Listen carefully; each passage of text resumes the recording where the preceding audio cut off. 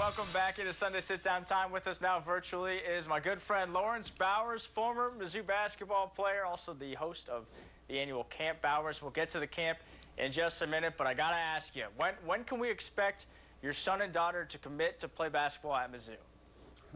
Well, Fiore, I got a video of her. I want to say she was 2 years old, and I was reading a book to her, and I asked her, will she play basketball when she gets older? And she said, yeah, I'm going to shoot it, and I'm going to wear a shirt to say Mizzou. So she was 2 years old when she said that. So Coach Robin Pinson already, she joked around saying that she has a scholarship. So who knows, man? We're here, so it might just happen. How's the parenting going? You got a 3-year-old and now a 1-year-old? I got a Fiore just turned 4. 4-year-old. He's the size of a 7-year-old, height-wise.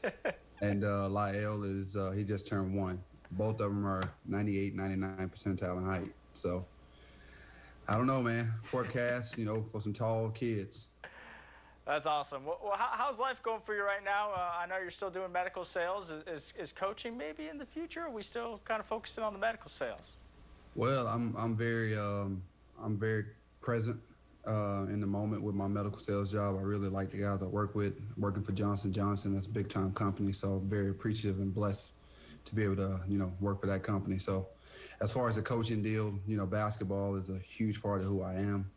I'm actually scratching that itch a lot here by doing clinics and my camps, of course. And whenever, I get finished with surgeries kind of early, I'll go to the gym and train kids. So that's my way of staying connected to the game. I know you also get to watch a lot of Mizzou basketball. So, obviously yesterday didn't go as Mizzou had planned on senior day against LSU. But what do you think of the Tigers this season? Getting to 15-8, 8-8 in the SEC. Would you say that's a pretty successful regular season? Well, yeah, man. I mean, and definitely in comparison to what we've, had going on at inside of Mizzou Arena the last few years. So it was a very great season in my eyes, So I'm very thankful for, the guys who have put in the work because, it's not easy to bounce back from losing seasons to turn around and be ranked for 11 straight weeks.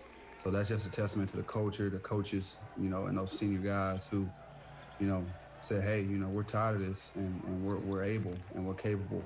And they showed that. And, it felt good going inside Mizzou Arena, knowing that we have a chance to win close games and beat good teams and, having a winning program. So I was very pleased, 15-8. We struggled a little bit towards the end of the season, but, you want to hit your strides in March, and March is here. So hopefully they go on a pretty good run here in Nashville, and then we'll see them in the NCAA tournament.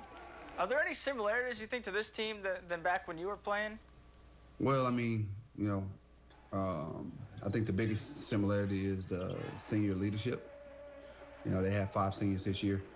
In the 2011-2012 team had Marcus and Kim English and Ricardo Ratliff, Steve Moore, Matt Pressey, and myself. I didn't play that year, but I would like to say I was an integral part of the team. So I think from a senior leadership standpoint, we were very comparable. I've been telling people I wouldn't want to play Mizzou in March just because you don't know. We have a lot of different teams that we can put out there on the floor, and that's been evident by our struggles and our victories. But when we're on. We're a pretty good team. So I wouldn't want to face Mizzou in March. How would you assess the job Coach Conza Martin's done now in year 4 with the program? Well, I mean, it takes a little bit of time to establish the culture. Coach Martin, there was a lot of high hopes when he first got here after, a little bit of turmoil on campus and the program not doing so hot. For him to come in that first year and make it to the NCAA tournament without, star player Michael Porter Jr., that was great.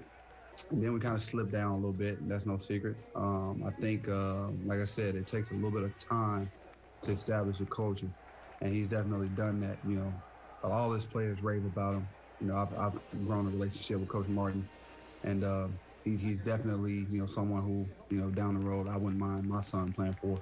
So very impressed with him. I think he's done a great job. People give him a little bit of, I read the stuff, maybe I shouldn't, but I don't think people understand how great of a coach and how great of a man we have at the helm of our program. Well, I want to switch gears over to Camp Bowers now. You're in the phase where we're getting things going, trying to get kids signed up for camp this summer. So what's new with Camp Bowers for the summer? We had 178 kids last year amidst the pandemic, and no one had an outbreak. Nobody got sick. I think we did everything the right way. So looking forward to this year, year 7. We added a camp, the Baby Ballers Camp, which will be May 22nd through the 23rd. That's for ages 6 through 7. We're welcoming 5-year-olds into that camp as long as they can shoot on the 8-foot rim. So we're very excited about that camp in particular. We're also mortified because it could turn into a daycare.